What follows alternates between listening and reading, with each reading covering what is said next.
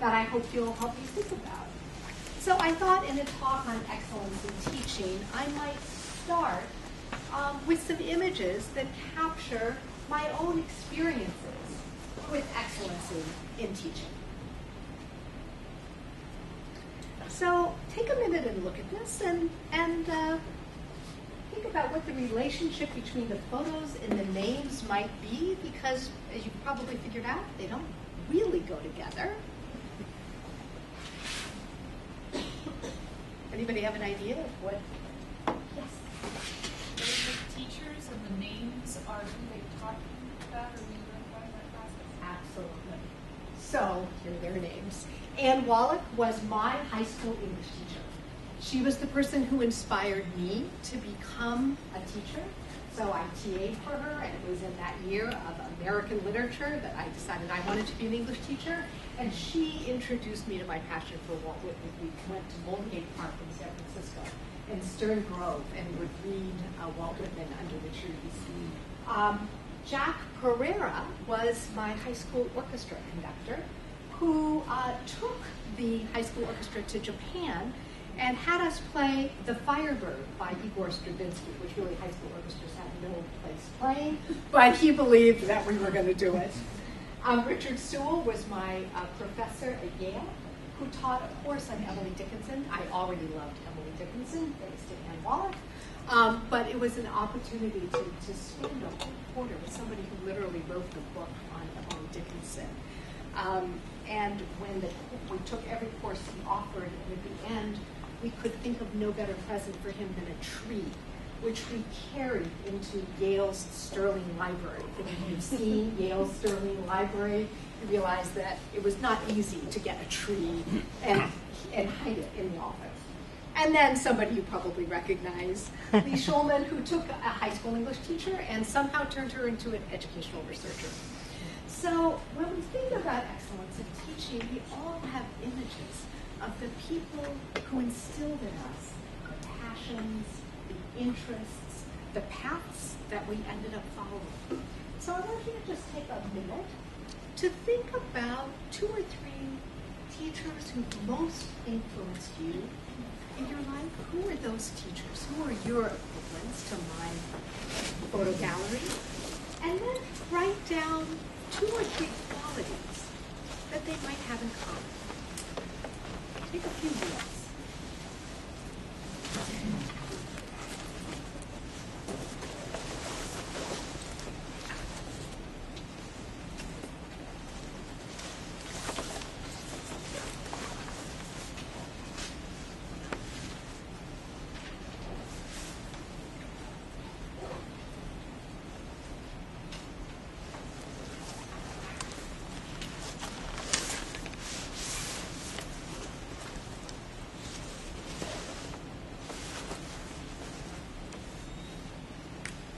You're done, because you're conveniently seated in groups, talk to the people at your table about the individuals, but even more importantly, the qualities of those individuals.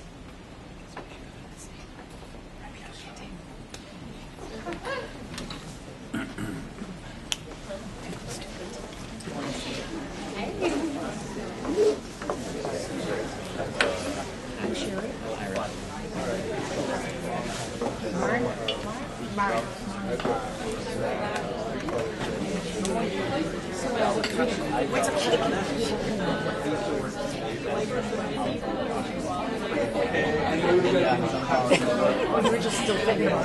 I just got my first. Thank you. The 3 teachers that I thought of right away all took a personal interest in my learning goals and my career goals. It wasn't just they taught an interesting class, they cared for the class, and they cared about what I was going to do.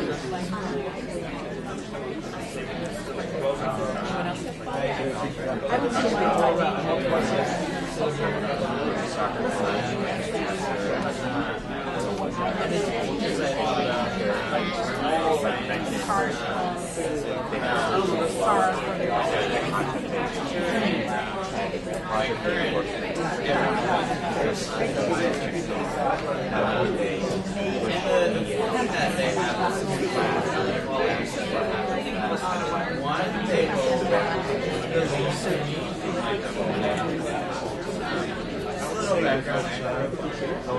Similarly, the folks I was thinking of had a passion for content, although I'd say content very broadly conceived.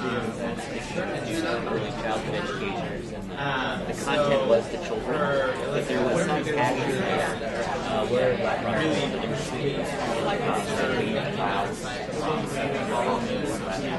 And I would add passion, curiosity,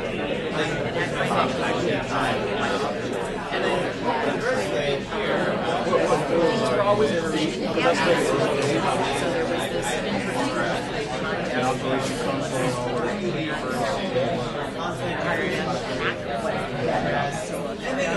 more than the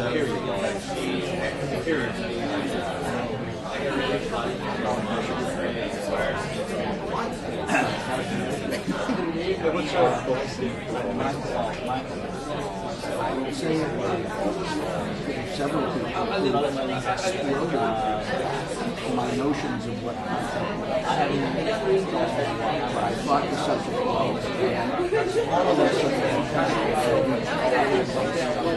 the notion of the boundaries of the discipline. that happened with teachers in elementary or high school and at a university. One was a teacher of the Bible. I was some courses. Another was what would you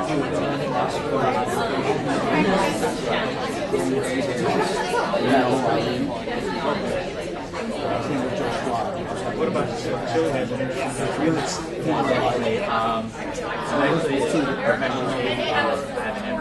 Okay, I'm going to have you come back together. A pretty lively conversation. So what were some of the qualities that people talked about? You really want me to talk? I think everyone came up with the idea that the teachers were deeply invested in us as people and curious about us and pushed us as learners. Okay, invested in learners, curious, and pushed you. Okay, I heard challenging from this group too. The notion of challenge. What other qualities, Travis? Love the subject that they taught. Okay, love the subject. Melissa, do you? Same one. Okay. Same language. That's what I thought. Other things, yes. I would right along with saying just passionate, very passionate, just passionate with everyone around them. So passionate with the colleagues, passionate about the subject they teach, passionate about the students, passionate about just everything around them, just well-rounded, just very passionate. Okay. Passion is one of those. Yes. I would add that they make themselves available. Like they open their doors, they bring you into their houses or into their classrooms or at lunchtime. They made themselves available to this and invited you to come. Okay. Nice. So both availability and also sort of that invitational quality. Okay. Nice. So somebody over here. Anything else anyone wants to say? So I think this question of the qualities of excellent teachers is worth spending some time thinking about. Because if there are qualities that we think we can't teach, then we might want to select for those qualities. So thinking a little bit about this question again of what is it that teachers bring to the world that's somehow within them, who they are as people. So this is Yeats. Those of you, the English majors in the room, will remember Yeats's line from Among School Children of how can we tell the dance within the dance? How much of it is the teacher, how much of it is the teaching, the practice of teaching. So I pulled a few of the intellectual virtues of Dewey, who talks about the importance of open-mindedness, wholeheartedness, and responsibility, which captures part of that investment in students and investment in responsibility for their learning. And then I added passion, which a lot of you said, curiosity. That we want people who are actually curious about students, curious about learning, curious about why things work or don't work, and are constantly using that curiosity to fuel their own learning as teachers. And then something that I call intellectual empathy that we'll come back to, the ability to follow someone else's thinking. It's not just to feel with somebody else, which is the meaning of empathy, but to think with somebody else and to follow them. So, one of the questions that I ponder is if these qualities are critical, important for excellence in teaching, how do we either select for those, and then that raises the question of how we would assess these qualities, and then how do we, again, encourage those? Because there's lots of ways of discouraging these kinds of attributes in the construction of the job. I want to now turn to what I'm going to mostly talk about, which is the teaching, the practice of teaching, the work of teaching, rather than just the teacher, and think a little bit about, again, what are some of those qualities of excellent teaching? What are the things that we think are essential for high-quality teaching? And some of you already mentioned this. Deep knowledge and passion for the subject matter, but also knowledge of students and the intersection of those two things. So this issue of what math teachers might know that mathematicians might not is a question that occupied much of my early career, sometimes called pedagogical content knowledge, other times called mathematical knowledge of teaching. And some of that involves the ability to assess predictable errors. So we're going to watch a little video. And I want you to think as you watch it, what a teacher would need in this situation. Okay? So think about, he'll be acting in the role of a teacher, what a teacher would need. I figure 75% to you, Mom, and 25% divided between the 5 of us. Gina, Crowbar, myself, Tom, and the baby. That makes 5% for each one of us. Billy, you're cheating yourself. If there's 25% divided among the 5 of you, that's 14% apiece. Oh, no, listen, Pa. I wouldn't cheat you. You know I wouldn't. Now, look here. I'll show you. Let me rub this out here. And now, 25 divided by 5 is 5. You see, if the 5 won't go into 2, will it? No. But 5 goes into 25 5 times, you see? Oh, you're wrong, Billy. Now, I'm pretty good mathematician.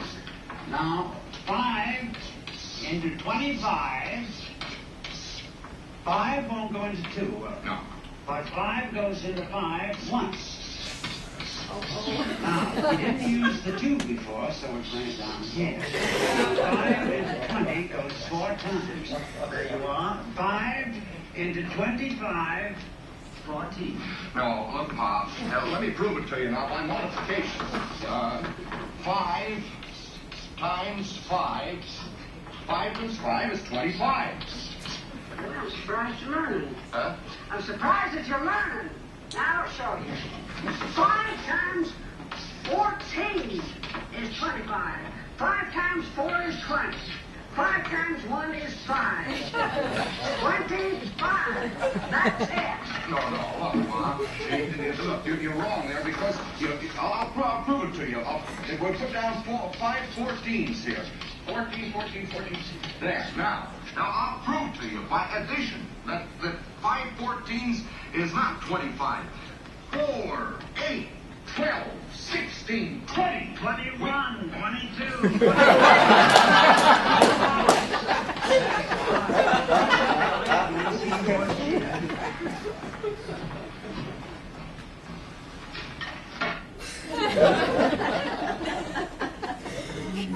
Okay, so this is, while it might seem like an extreme example, is something that teachers encounter all the time, right? Is that the students, in this case, his parents, are very convinced of their answer, which differs from the teacher's answer. So one of the questions is, what is it then that we need to develop in teachers that they not only know their subject matter, because he's quite sure that 5 times 5 is 25, and he can prove it through addition, multiplication, division, he can prove it to them, but they're not buying it. So one of the things that teachers need, and I think excellence in teaching requires, is for teachers to be connoisseurs of error. They actually have to know every single way you could get the wrong answer, and be able to address that. This is what I think about as intellectual empathy.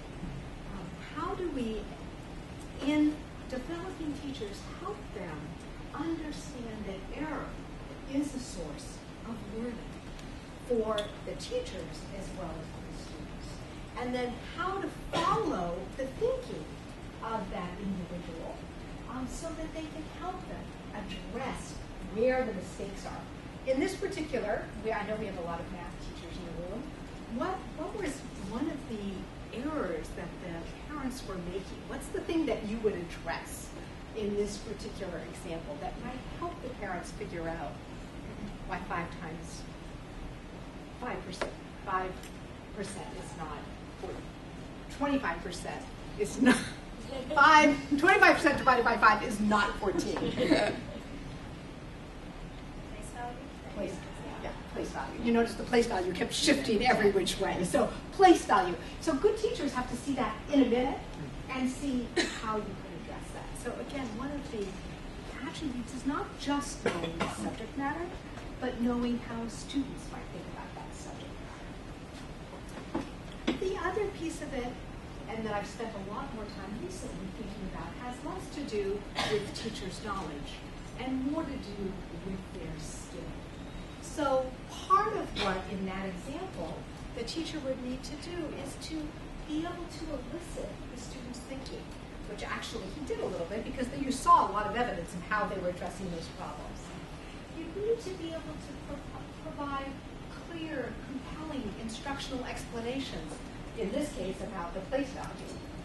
You need to create opportunities for them to learn to do that themselves, and you need to provide feedback that targets both what somebody's doing well, but also what they could do next. What do they understand?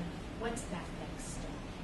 And it's this beginning to define the attributes of excellence in teaching and to begin to name them and define them that has, I think, defined the work of my own work of the last, let's say, 8 years or so, and also defined part of the work of the center to support excellence in teaching. I'll just let you read this quote, but it is part of the issue that we're trying to address.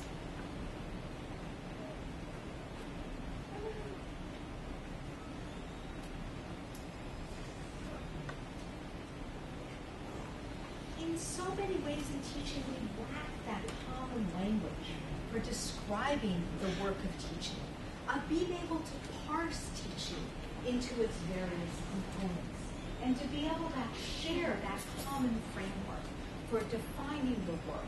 And without being able to define the nature of the work, it's very hard to improve it. So part of this effort to define core practices is, again, to begin to identify the components of this very complex practice. We're fond of saying in teacher education that teaching is complex. Teaching is complex.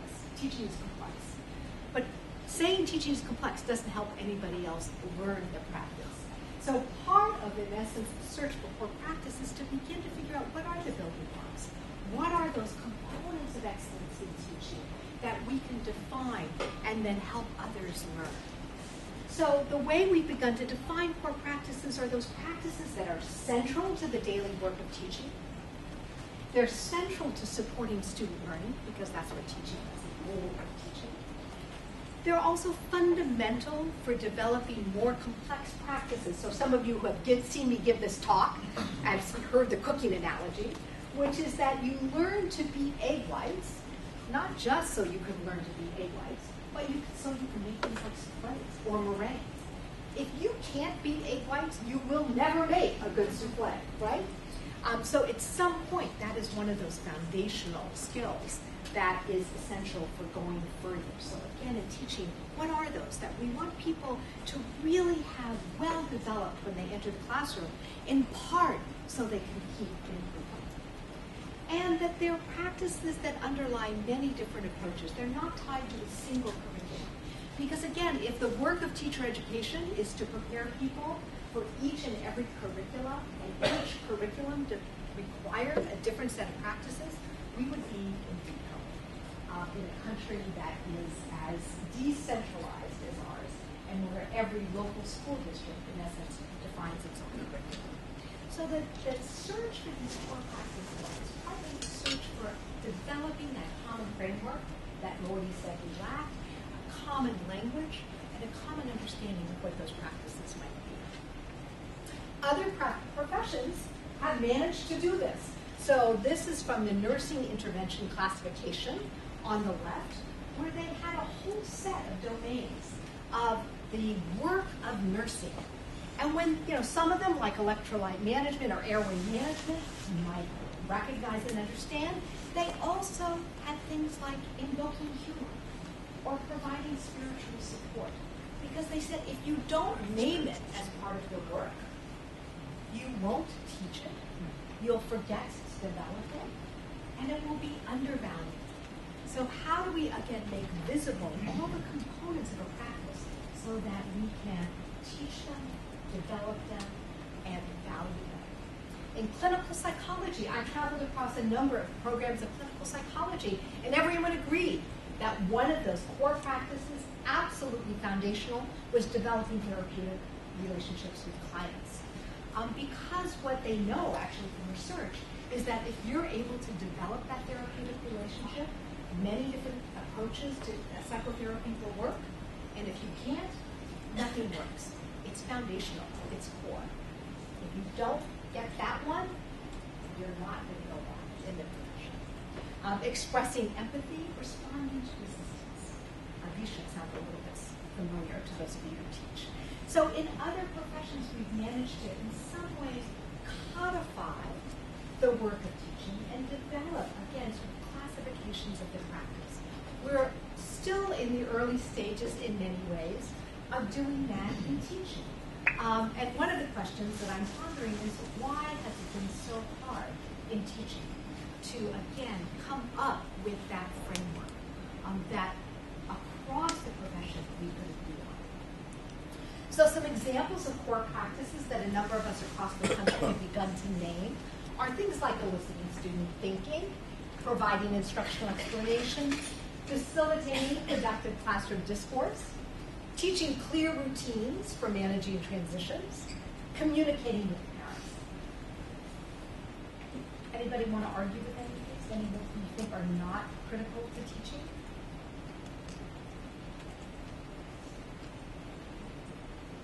So, fair amount of agreement on these. One thing you'll probably notice is these are pretty generic, right? It doesn't say for the teaching of math or the teaching of English. It actually is a general kind of list. There are other core practices, and Brad Fogo has helped to begin to define these in history, that are much more subject-specific. Things like launching a math problem to provoke mathematical thinking. I never did that as an English teacher, actually. History, selecting and adapting primary source documents. English, modeling metacognitive strategies for reading or writing. Science, identifying a testable question for inquiry. So there are some of these practices that may be very specific to the subject matter that we're teaching. As we begin to build this framework or this classification system, one of the questions that I'm pondering is, how generalizable are these features of excellence in teaching? Does excellent teaching look the same in all subject areas? At any grade level? For all students? Or in all school contexts? Before you turn and talk, I just want to, again, tell you some things that have really provoked my thinking about this. The first was as a parent. So my son had, I really still think, one of the best elementary school teachers any of my kids ever had in Seattle. Her name was Sarah Alsdorf. He had her in a split second and third grade. And when she went on to teach third grade the following year, I asked if Ben could continue with her because she was such a fabulous teacher. I just thought, why not get 2 years with her instead of 1? And when my daughter got Mrs. Alsdorf as her third grade teacher a few years later, I just thought I'd won the lottery. I thought, oh my God, this is, we are getting the best teacher. This is so exciting. And then I found out that a parent who won the lottery who had the winning ticket, withdrew her son from that class and put him in another class, who I had also observed and thought was not at all as strong a teacher as Mrs. Grossman. How can that be?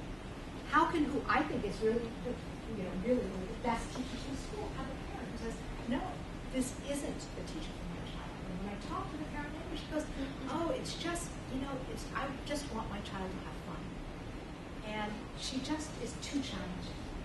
She's always kind of pushing the kids to the next thing. And, it's just, I want them to just have fun in third grade. So that was one puzzle. A second puzzle was when I taught a freshman seminar at the University of Washington on teaching.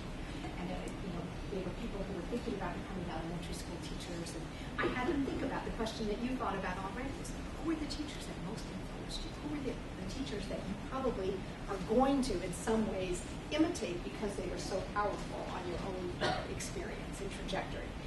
So there were two young women who were both in the same town, both in this freshman seminar, and one of them went on to describe with great enthusiasm and passion her high school social studies teacher, who she thought was fabulous. And she went on and on about how he had challenged her and how, he'd make her love history, he'd never loved history before.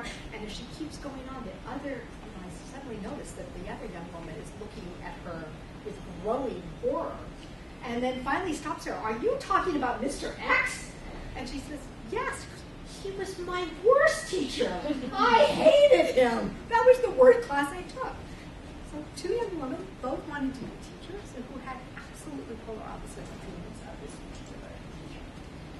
Finally, in the work that we had done around Plato, which was an effort to both sort of identify the features of excellence in teaching of English, and then to measure those things, we did a study in New York City, and we found we had teachers who had the most impact on student achievement and not as much impact on student achievement in the same schools.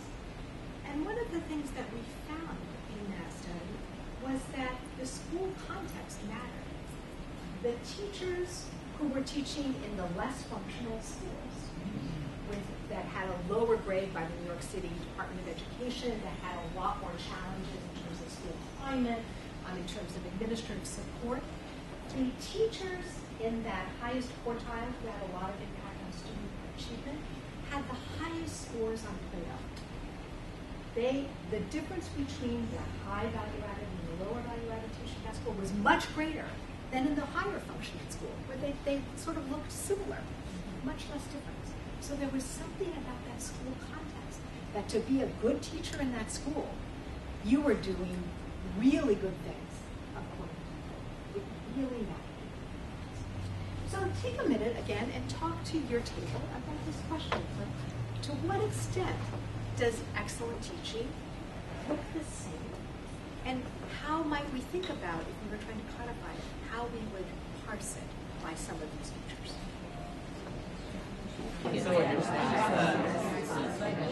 Okay, people want to share?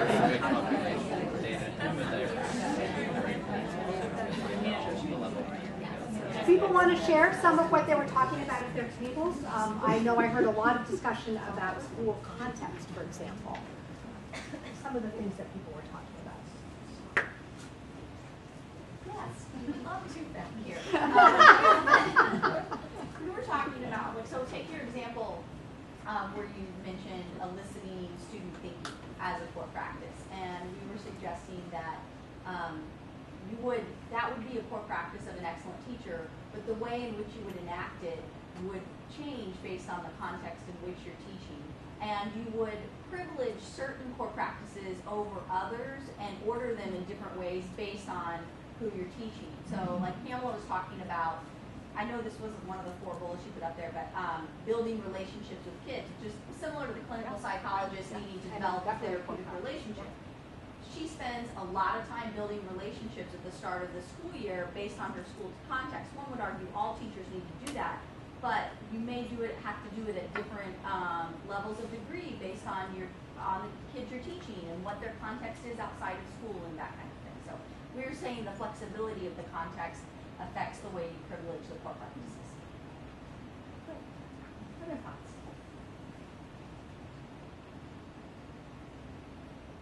think we sort of came down about the same thing, is that there might be core practices, but they're going to look differently depending upon the individual circumstances. So. Okay. So again, this notion, again, it's a very important question for teacher education, right?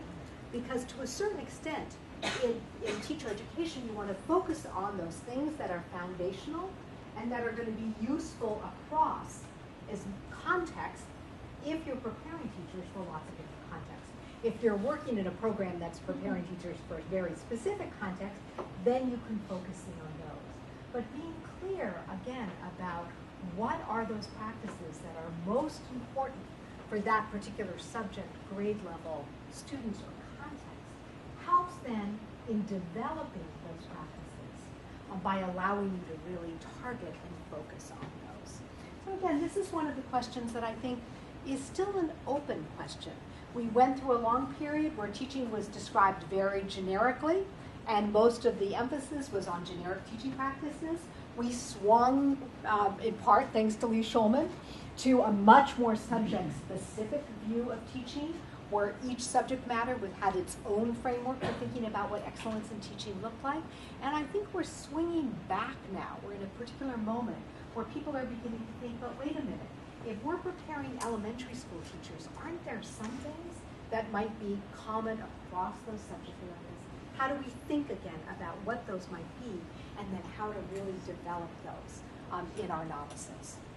Which leads me really to the heart of the talk, which is how do we develop excellence in teaching? And if my life has been spent pondering, my work has been spent developing, both studying and developing excellence in teaching.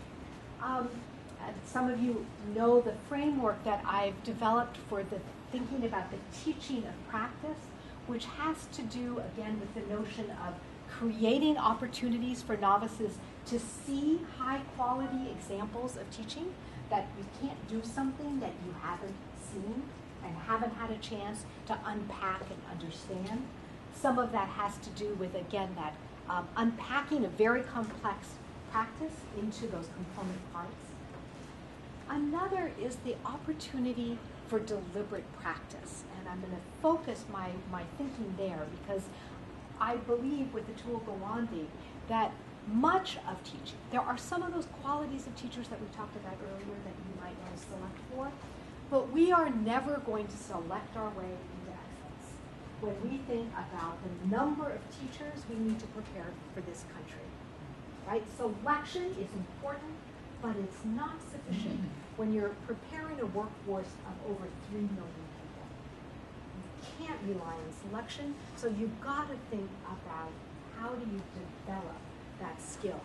And again, part of the focus on core practices is the belief that teaching is a learnable occupation. You can learn these practices, you can get better on them. So the opportunity to practice in safe settings is going to be a key component of that. And finally, you need to have feedback on your practice in order to improve. So, practice is a word I use in many, many contexts, in many ways, and I just wanted to feature 2 different versions of this. Any of you who've played a musical instrument know the first definition of practice, right? So you get better at something by that repeated exercise or activity or skill. This is how we get better in sports, how we get better in music, how we get better in language, is having that kind of continued practice. The notion of deliberate practice comes from the work on expertise development. And it's a different kind of practice that is very targeted. It doesn't just mean constant repetition. So if you heard me practice piano, you would hear me make the same mistakes over and over and over again. As a matter of fact, I can still play the same sonatina I played when I was 16, and I still make the very same mistakes because I never stop and really focus on those parts when I'm making the mistakes. I just play through the sonatina, and okay, I make the same mistakes I made when I was 16. What this work on expertise found is that experts actually practice very different from even very talented amateurs. They didn't keep playing through the whole piece if they were musicians. They actually focused on the hardest parts. They said, this is the section that's giving me trouble, so I just going to focus on that section over and over and over until I get better at that. So that kind of deliberately targeting of the most challenging aspects of the practice is what's meant by deliberate practice.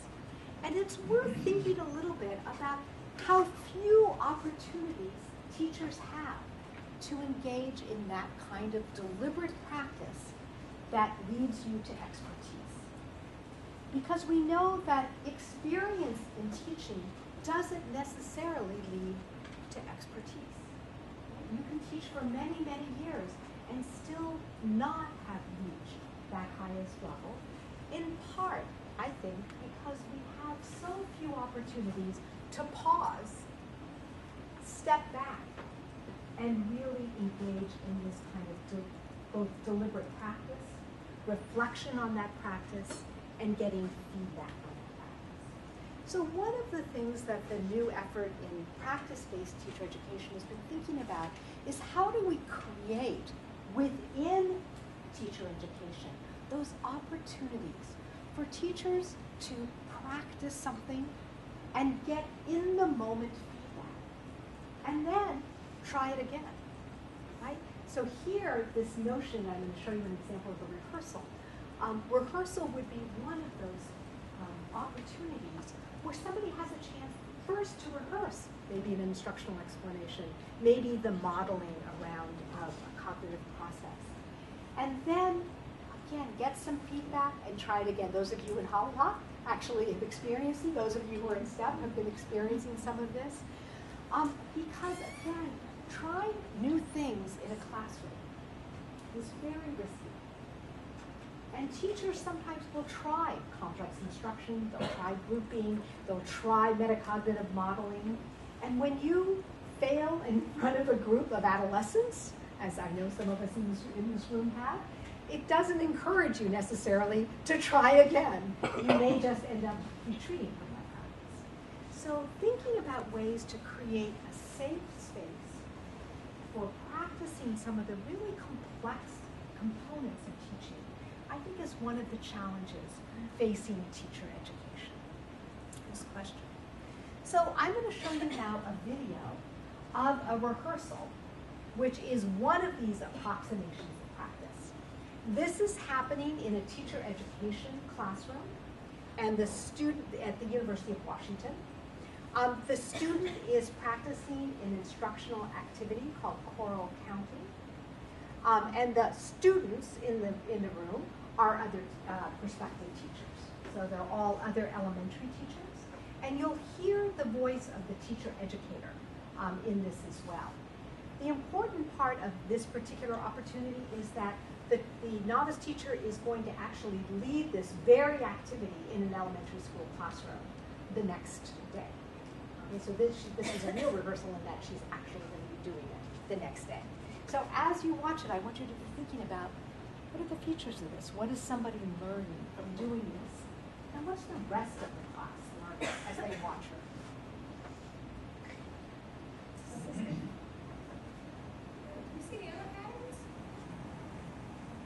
Yes.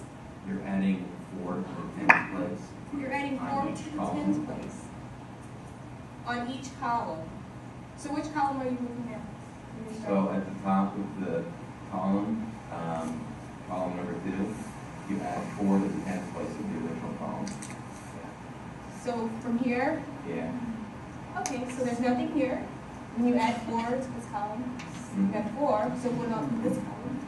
You add another 4. You add another 4. So you don't even have to do all that other adding. You just have to add 4 to the numbers that you have on the original column. Or Going this way? 4. Okay, so that means in this, if we went 4, 8, what we added? So it would be 12 in the 10th column. So 12 in the 10th column. So this is lovely. 12 in the 10th column. This is the teacher educator. You never have 12 in the 10th column. Yeah, how would you have 12 in the 10th column? Lovely. How would you have that? You have 120 there, but but there's an additional 4 at the beginning count again. That one. So really you have 2 in the tens column and 1 in the hundreds column. So how are you feeling up there, Alvina? Like, as Lucas was talking. So I need to repeat what he said. But I'm like, What does he say, right? I need to be able to repeat what he said and then throw that back out to the class so they can say, oh, well, what does anyone think about that? Or maybe want to explain what he's saying. So you're in the position yourself. Yeah. You're in the position all the time of trying to make sense of this person live on the spot. At the same time that you're trying to decide, do I repeat this? Do I understand what this person is saying? Does anybody else follow what this person is saying? Right? Something in my head, and he's asking me to explain that all the time. And hopefully he'll remember what he just told me. I'll pay extra attention. Just out of curiosity, in that case, when he said you have 12 in the 10s, you wouldn't take time out of lesson to go over regrouping, flipping over to the hundreds place? I mean, how would you even address that? Or would you just kind of, it would totally kill your momentum. So I wouldn't go off on a huge tangent right here. I'd make, you said 12 in the 10s. You have 12 tens. That's the issue. Right, exactly. So I'd say, that's really interesting to me. What do you think 12 tens means? Okay, everybody follow that? Okay. So this is an example, as I said, of, in some ways, deliberate practice. And one of the reasons I like showing these rehearsals is it makes visible the complexity of teaching, the challenge of teaching. She's trying both to elicit student ideas, she's trying to make sense of those student ideas, she's trying to write on the board as she's trying to track the student ideas, and then also make sense of how would I explain this? What should I do in this moment? So I want you again to turn to to the group and talk a little bit about, one, how is this an example of deliberate practice? What is the student teacher getting an opportunity to practice? And what might her peers who were watching her be learning from this opportunity?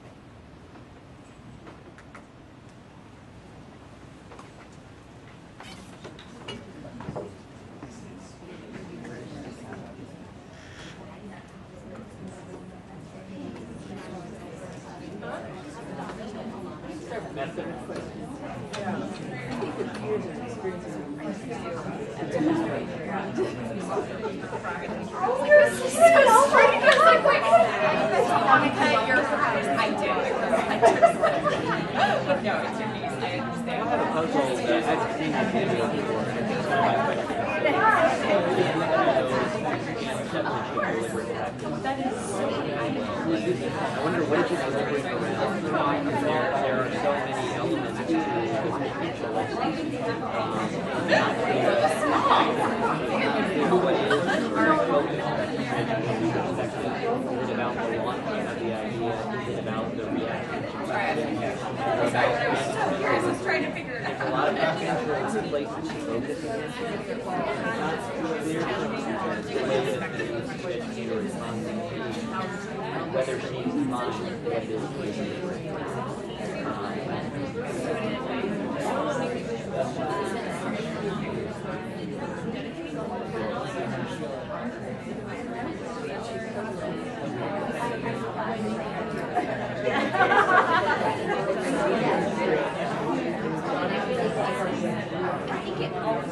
But you do get some insight when you hear and see the teacher educator do some follow-up. It's not clear to me from the follow-up where she's trying to dive into it. It's reasonable. Maybe that's I don't know, but I think it's supposed to be an example of that focus. Is it clear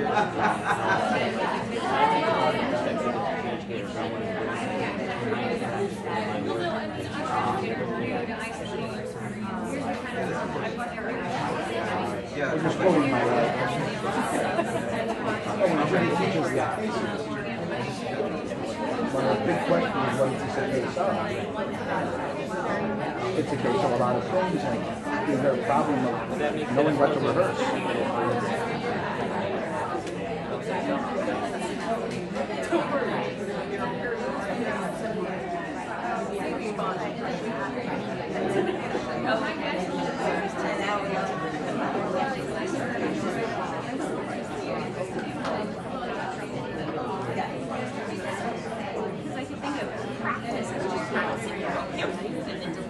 part is where there's a mistake.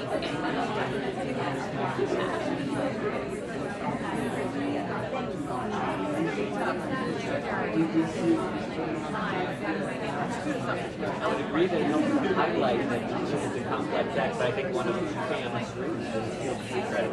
Can we parse out some very particular elements that we could focus on those field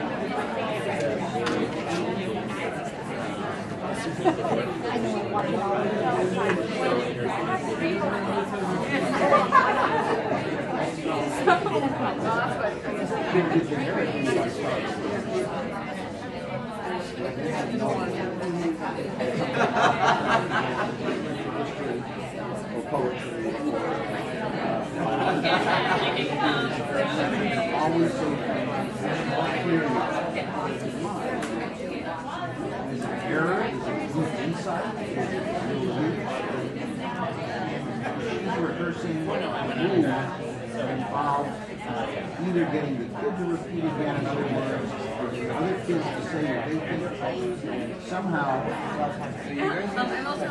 with that is different.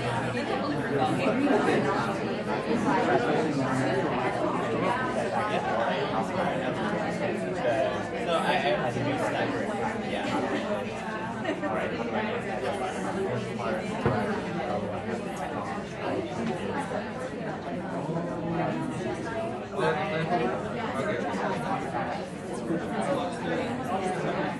Okay, let's come back to the whole group. But yeah, I think I was going to step forward because you're going to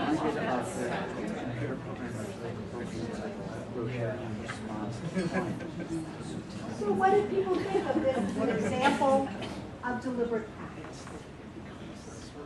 What is she getting an opportunity?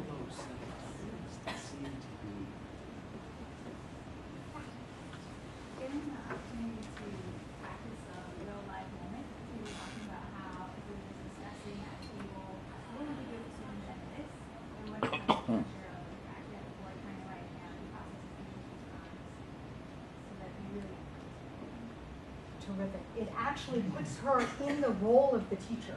So she actually has to do the work of teaching in that moment as opposed to talking about teaching. So in one of my efforts to try out these approximations, I had seen in a clinical psych class them teaching novice psychologists how to respond to resistance. And as I'm watching this, I'm thinking, what's more useful for teaching? You know, that there's nothing more normal than at some point somebody's going to say, no, I really don't want to write that. No, I really don't want to answer your question. No, I think I'll just put my head down. And so I had the students talk about how would you respond to resistance. And they came up with a great list, really great ideas. We wrote them all down. And then I said, okay, let's practice. And I gave them a scenario, borrowing again from clinical psych where they use these scenarios, and it set it up. And they began the role play, and I'm wandering around the classroom, and to my horror, I see people yelling at the person, engaging in an argument, which we had agreed was not an effective way to do this. All the things that we had talked about not to do. So the difference between talking about and actually doing is big. One of the things we talked about was how you're giving, that person is getting the benefit of experience. So like as an experienced teacher, if I'm teaching something for the second or third time, I have a sense of where things are going and where I might hit like a stumbling block. But this is giving somebody who doesn't have that experience a chance to have experience. Terrific. So again, giving them that experience before they have it with kids. So they have an opportunity, again, to pause and think, oh, what if they say 12 tenths? What do I do, right? How do I respond to that? Okay, so again, giving them experience in a more protected setting. Other things. That's also a setting that is set up for that adult to be learning. Often, like when you're in the classroom, you slept 4 hours last night. You're worried about what you're doing after school with your extracurricular. Like the parent that just yelled at you. Like it's not, even if you came across that situation, you're not set up to actually learn from it the way you would be in what we saw. Okay, nice. So this is in some ways, a designed environment for learning. That you have both the teacher educator, somebody who's more skilled in the room. You have other novice teachers there that help you learn from that. So it gives you that space and time, which is critical for teacher learning. to really learn from this. Other things. What's everybody else learning? Watching, and it might be clear what she's learning, and that part of what you see is that it's hard to do what she's doing, and she's trying to coordinate these different things. What's everybody else learning? What are her peers learning? Talking about the opportunity to be on the receiving end of, the potential of how it's interpreted by a student, rather than feeling like you know how you're saying it and how it would be interpreted, to actually sit on that other side. Okay, good. So it puts you in that student role, so you have a chance to actually experience what that teaching is like. Gives you a sense of that. What else? It's working on that intellectual empathy, because in order to come up with questions that are going to challenge your peer, which of course you want to do to help her learn, so you have to come up with questions that might be plausible errors, and so it's practicing your own intellectual empathy for student problems so that you'll be able to think of those and anticipate them in the future. Again, so it's giving you, again, more experience with some of those predictable things that might come up in this activity and a chance to develop some understanding of that. Sure. Pam, I was actually wondering about the role of her peers, and was that explicitly told to them? Were they observers of the situation, or were they actors in the situation? They were to act as students in the okay. students in the class. So they were participating in this choral counting activity, but it was really a dual role. They were also observing it as teachers as well.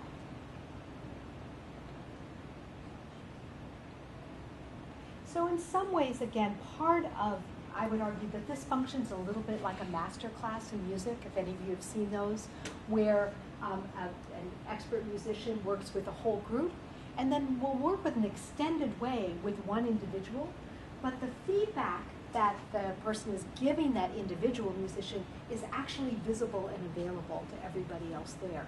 So you notice that question about what would you say if somebody said 12/10ths? So this is somebody who hasn't actually had that experience yet, but is learning about, oh, that could happen, and then what would I say? So it's, again, creating the opportunity not only for the person who's practicing, but for the others who are there to see, oh, that could come up. I have to think about what that would mean, and to learn from the feedback they're getting. So the practice-based teacher ed movement and this core practice consortium is really trying hard to think about what do these approximations of practice look like? What does rehearsal as a particular kind of pedagogy look like? What are the other kinds of approximations we can create to help novices have more of these experiences that allow them, again, to, and what she does is she then redoes them. So she gets to replay it and learn immediately from that kind of feedback. So now I'm going to turn to the roles of schools of education, because now this is the latest thing that I'm pondering, is what is the role of schools of education in preparing and supporting excellence in teaching.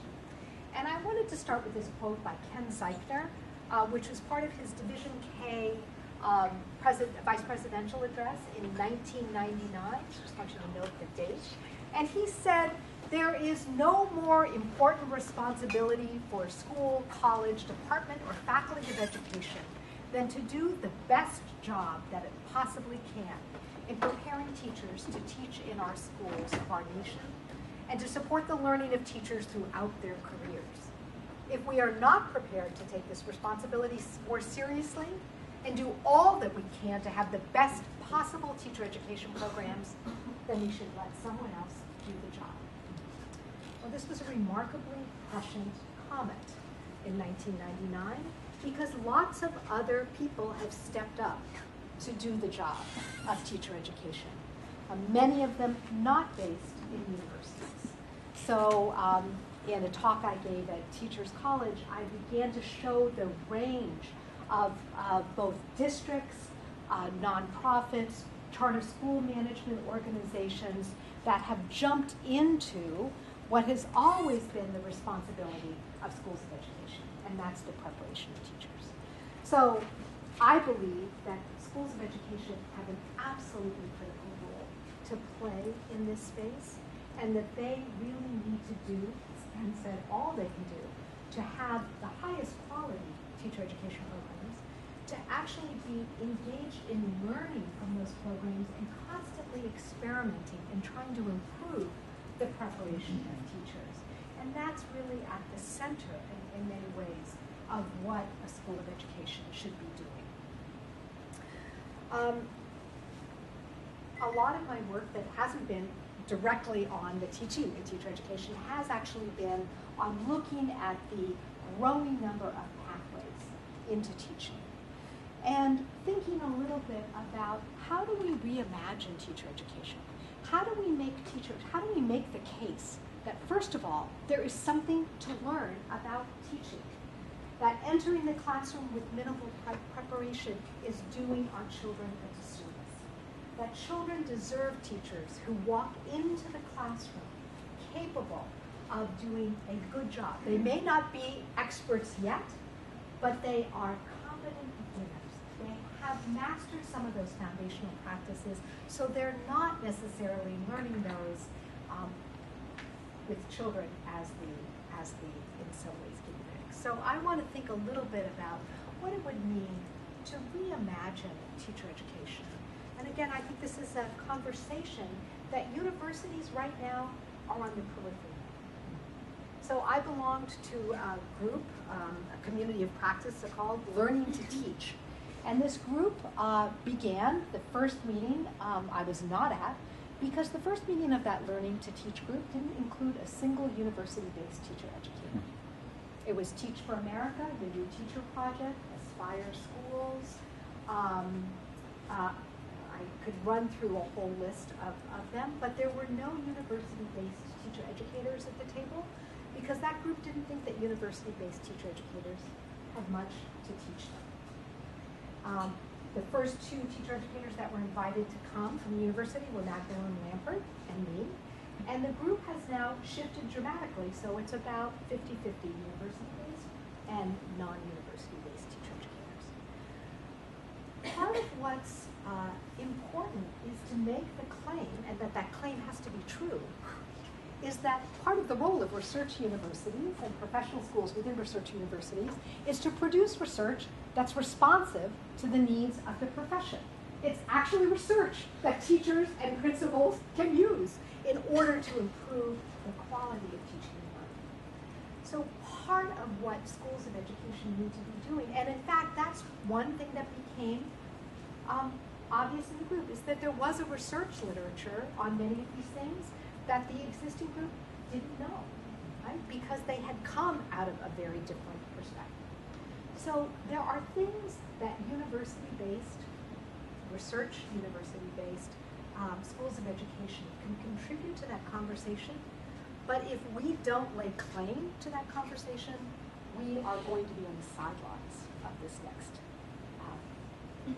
decade in reimagining teacher education. So that's my plea, is to be a part of the conversation. People said, how can you be at that table with all of these different people who may argue against university-based teacher education? I said, if you're not at the table, then you're not influencing the conversation. You're not able to actually say, that's a problem that actually teacher educators have been wrestling with for a long time, and we know something about that. So we're not constantly reinventing the wheel. So let me just give a few, and then we'll open it up, a few kind of ideas around reimagining teacher education. The first is to prune programs. There are a lot of programs. Universities compete with themselves. They offer alternative and traditional programs. They offer undergraduate and graduate programs. Every university thinks it has to offer every subject matter because those are taught in schools. I studied New York City, where there's a teacher ed program on every corner. It's a little bit like Starbucks. And they all offered secondary math education for secondary math teachers. Guess what the average number of teachers in those programs was? Anybody want to guess? 4. Very close. 4 people. Okay, it takes resources to run a math education program. So who is teaching in those programs? All of them. There are not enough good math educators to teach in all of those programs. So maybe we don't need to have a math education program in every university in New York City. Maybe there's some programs that are going to be outstanding on that, and other places that are going to take a pass and say, that's not what we're going to do, because we don't have the resources to do it well. Because if you don't have the resources to do it well, better not to do it. Press towards practice. I talked a little bit about this notion of practice-based teacher education, which is again trying, and it's not, the definition of practice here is a very broad sociocultural one. Practice involves knowledge, identity, as well as skill. But if we don't, again, help novices develop their practice and put them out into the field as proficient in those practices, then we're not doing our job. We're not doing anybody a favor when we say, go and teach for social justice, and they don't know what that looks like in the classroom, or know how to enact those practices. They're passionate about social justice, but without that set of practices that go along with that, and my student, former student, Matt Ronfeld, found they abandon the notion because they don't know how to do it. So press towards practice. Or you heard this one, produce knowledge that's responsive to the profession. Again, the problems of practice that we should be addressing in schools of education are the problems of the field. They're to help the field get better. That's the role of professional schools, and that's what they should be doing. And finally, and this is something the Core Practice Consortium is just thinking about, is how do we prepare outstanding teacher educators? Because if we know now that teachers matter and teachers make a huge difference, when you bump up a level into higher education, the same thing is true, right? Outstanding teacher educators matter. And how do we prepare them? Most people who walk into the job of a teacher educator are not prepared for it. One of the saddest days of my life was when I got a call from one of my former students at the University of Washington who had gone through the teacher education program there and had been teaching English. And she called me in mid-August and she said, Pam, do you have all your materials from our English methods class? You know, I keep binders. Anybody who knows me has seen the binders. I keep everything. As Sam knows, I keep everything. I said, well, yes, I do, in fact, have all the materials. This is when I was already here. I still had my University of Washington materials. She goes, could you send them to me? And I said, why?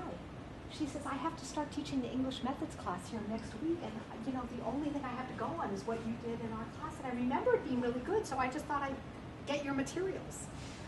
Now that's a travesty. That was a travesty to her, that she wasn't supported in learning how to become an outstanding teacher educator, and a travesty to the students. I won't name the university, but let's just say it had high tuition, who are paying good money to be taught by people who have some skill. So again, I think we haven't thought a lot about this last one. In STEP, I think we do a good job of preparing really outstanding teacher educators, in part by co-teaching with them and giving them opportunities to teach independently. But that is not the norm in this country. The norm is you call somebody up and say, we have an English methods course, we need somebody to teach. Could you teach it? And that's, again, something I think we can change. So let me stop there.